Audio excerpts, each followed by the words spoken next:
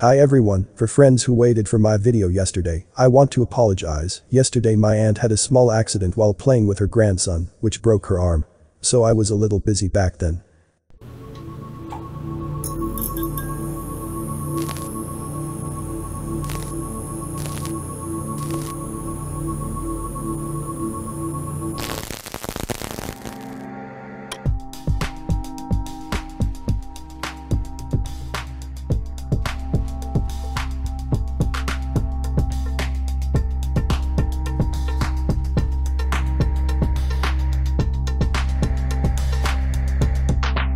Taylor Swift's song, Style, is said to be about her ex-lover, Harry Styles.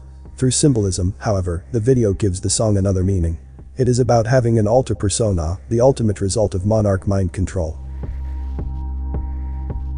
Taylor Swift has for years been one of the biggest selling artists in the record industry. She is nothing less than a pop culture phenomenon with an enormous fan base and constant media exposure. Of course, like all record industry stars, Swift has the duty to sometimes bring the occult elite symbolism to the masses. Style is somewhat darker and more abstract than Taylor Swift's previous offerings. Said to be based on her relationship with One Direction's Harry Styles, the video solely focuses on two people: Swift and a guy who specializes in looking sad in a variety of settings. While the song appears to be about an impossible relationship, the symbolism in the video points to something deeper. Indeed, the imagery of the video is not pure aesthetic, it has a profound psychological meaning. Many of the symbols used in the video are of great importance in the dark world of monarch mind control, which is based on splitting the core personality through trauma. Once decoded, Style is less about a relationship with another person and more about the relationship between the core persona, Taylor Swift, and the alter persona, the sad-looking guy. While it might appear strange that the alter persona is male, alters that are the opposite gender from the body are common in MK slaves who suffer from a dissociative identity disorder. Let's look at the imagery of the video. It is subtle, but once all of the images are put together, they strongly point towards a specific concept. Before I continue the video, please give a like if you've learned something. And don't forget to subscribe, and also click the notification bell too, so you won't miss any update. And watch to the end to avoid misunderstanding. Thank you.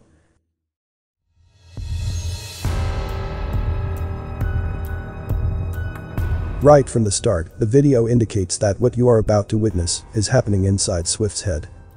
Swift's head is symbolically hollowed out inside, which appears her alter persona. The video then alternates between shots of Swift doing stuff outside and a guy inside a dark room looking very sad.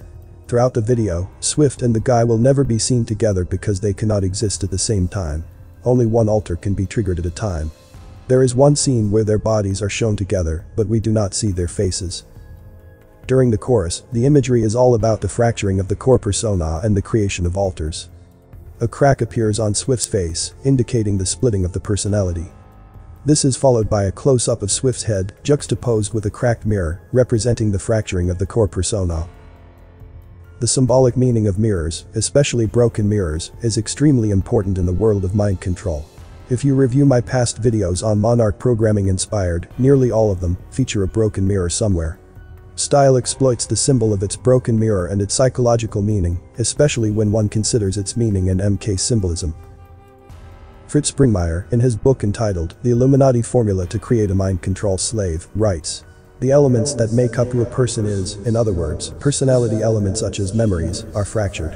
These fragments have in turn often been built up into full-blown personalities with all the elements of full-blown personalities. There is no real person, just as if you smash a mirror into 1,000 pieces, there is no single piece that is the real original mirror, but rather simply fragments that can in turn operate as mirrors. However, there is still a primal self."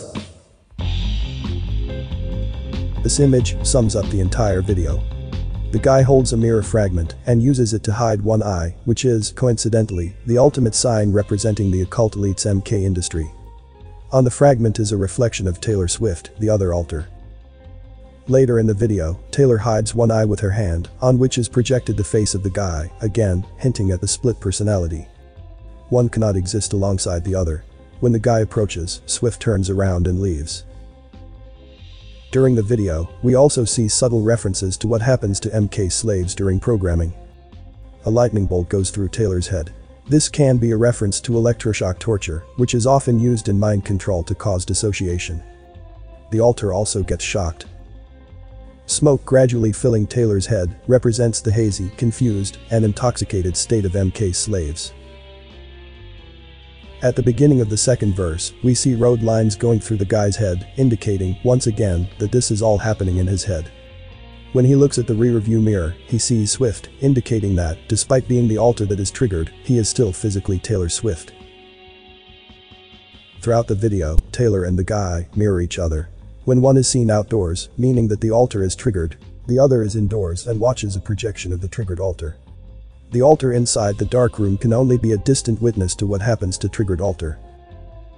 When the guy is seen outdoors spreading his arms, Taylor is in a dark, hazy, ethereal place, because she is not triggered. The guy's face is projected on her dress. You probably noticed that the guy's eyes are a different color, a condition called heterochromia. While this condition usually trivial or even charming, the video heavily focuses on it. It is yet another way of emphasizing the concept of split personality and the elite's unhealthy obsession with eyes that are not paired up.